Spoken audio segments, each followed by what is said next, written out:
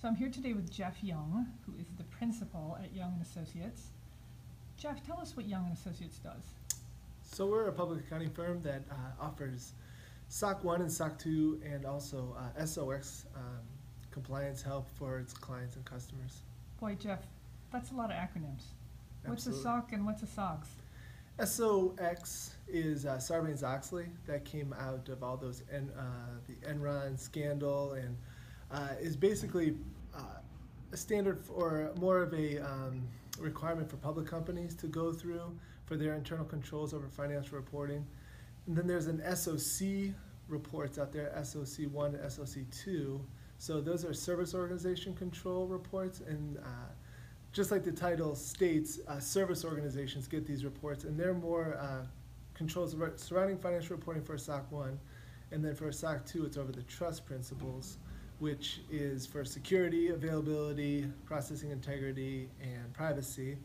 And these are outward-facing reports that you can be given to your customers, restricted reports, but you can still give them to your customers after signing NDAs and getting the proper authorization to release the report.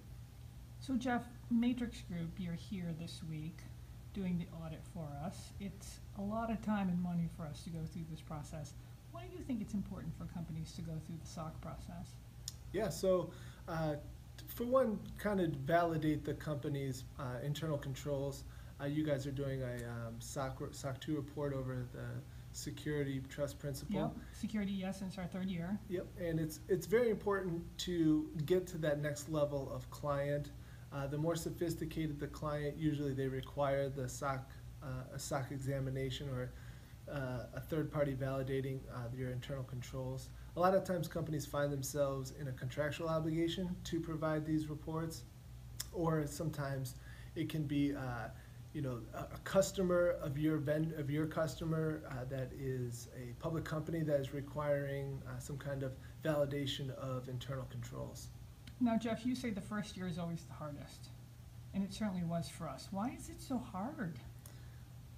There's really not too many compliance-based audits like the SOC report. It goes into every aspect of the business. It goes into communication. It goes into entity-level controls.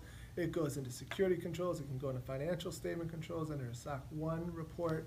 A lot of companies underestimate the time and effort that's going to be needed to complete the assessment, and sometimes people just try to push it off onto one person, either in IT or in accounting, depending on what report.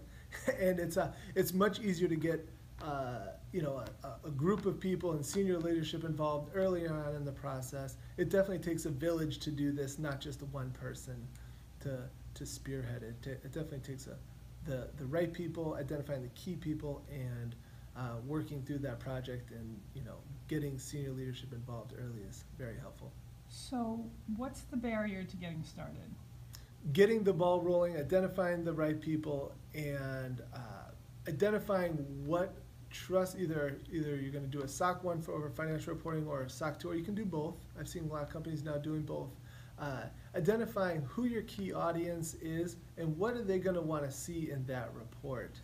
That can be probably the hardest thing I've seen a lot of companies struggle with, because they don't know exactly. They just got a request for a SOC report, or it's in a contract, but then they say, well, Jeff, what do you think our customers are going to want to see in this report? And then that's when we have to start talking about their business, getting understanding what that client, that customer that's requesting, what are they going to want to see in that report? Are they interested in financial statement transactions, or are they really interested in how you're processing that information or the security over that, and either do a SOC 1 report or a SOC 2 report? Jeff, what kind of companies get this? So like Matrix Group, we're getting SOC 2 certified under the security trust principle because we host our clients' data, and I guess our clients want to know that we're handling this information in a secure way and keeping their website safe. But I mean, big companies do this too, right? Like Amazon, Absolutely. Google, as well as other types of companies, banks. Yep. So service organizations are definitely going to want to, probably either got requested or do go through the SOC process. So the bigger companies absolutely do it, and then also all the mid-tier companies that support those bigger companies get SOC reports, because the bigger company has to report on its internal controls for Sarbanes-Oxley and for its customers, but it relies on a lot of third-party vendors or service organizations to provide that service. For instance, in your guys' case, you host a lot of data for your clients. You host their website. You're interacting with their data. So when they're looking at their internal controls, we'll say, well, we really rely on Matrix Group for all of these types of internal controls and these types of security controls. So that's why, in turn, you hand over that SOC report to your customers, and then they can validate those controls. Well, Jeff, it is always a pleasure to see you. Thanks so much. Thank you. Thanks for watching the Matrix Minute. Don't forget to connect with us on our blog and social media. For more information, go to matrixgroup.net.